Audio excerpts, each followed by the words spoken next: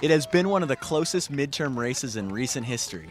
And now, with less than a week left until voters head to the polls, the two leading candidates for Massachusetts governor, Republican Charlie Baker and Democrat Martha Coakley, had one last chance to formally debate yesterday. Though the candidates kept their composure at first, speaking about job plans and education, it didn't take long for Coakley to push Baker on the pay-to-play scandal. I don't understand why you wouldn't be transparent about it. Which I asked a very prominent attorney with a big track record in federal election law. Who you paid to come out, draw a conclusion in your favor, no doubt.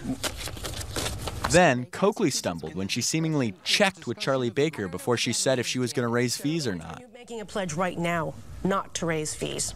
I don't anticipate that we will raise fees. But it's not a solid promise. Well, is Charlie pledging? Are you signing that in blood, Charlie? You're not going to raise fees? I'm not going to raise fees. Then I'm not going to raise fees either. In the discussion...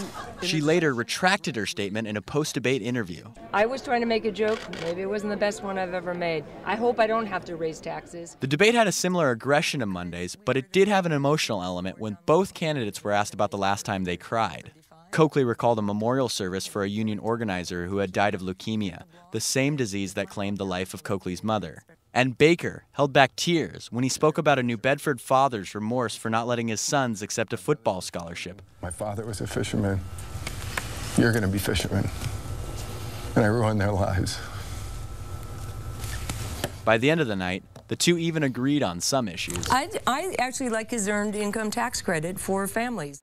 With the election still too close to call, it's safe to say that both campaigns will be out in full force this coming week, promoting their message and continuing their push for governor. Reporting in Needham for the BU News Service, I'm Paul Dudley.